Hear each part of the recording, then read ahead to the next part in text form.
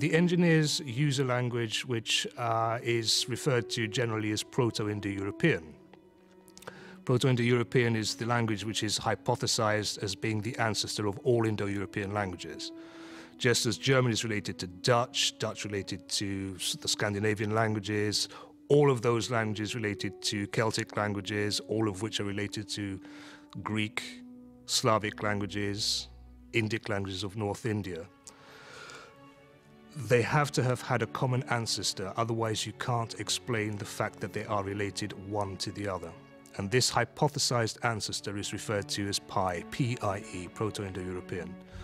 And Ridley was quite keen to make a connection between the language of the engineers and the oldest possible hypothesized speech. Vatra sunu sangena klut. Tanos teva perto adat. Crus teva apam litam usya quae asiate pontane nesmo aya. This is an actual language. It's Indo-European ancient gobbledygook. So, you know, I did have to learn it. So, but for me, it was just a case of having Anil write it out for me, obviously, and then just sort of recording it, speaking it slowly, and then speaking at normal speed, and then just sort of a matter of sort of repeating it, and getting a flow on it.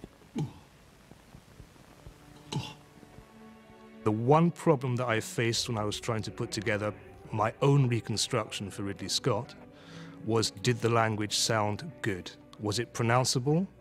Was it plausible? I gave a piece to Michael Fassbender for him to memorize, and apparently it took him about 16 hours. It's the length, roughly, of the Lord's Prayer. I only had it for the weekend, so I spent like 12 hours trying to learn this thing. That freaked me out. Actually, it was 17 hours I did on it. And I was like, God, I gotta get this whole paragraph off. And then I came in the next day, and it was just the first line I had to say.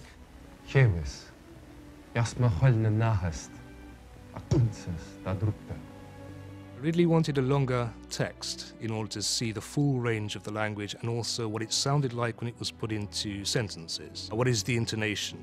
Does it flow? Is there pathos? Is there something which a speaker of English or a speaker of Spanish or French or German would actually connect with?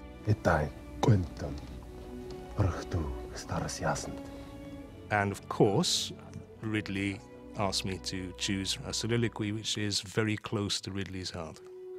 Egom vivas dat hja nahman veragnan, makjahu bhoruktai agnak urnai gunacht orion, eghom dadarshat hiljadjut sibim erebe tanhausar assiat hira, tohtawa skale polmo ati krimstu plue, arta martuhu. I didn't quite suspect that Ridley's next comment would be, have you any objection to being the tutor on set and delivering what you've just delivered as a tutorial to an android? Action.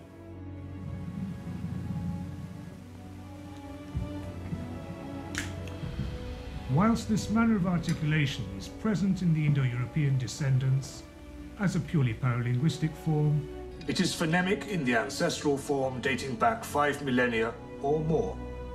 Now let's attempt Schleicher's fable.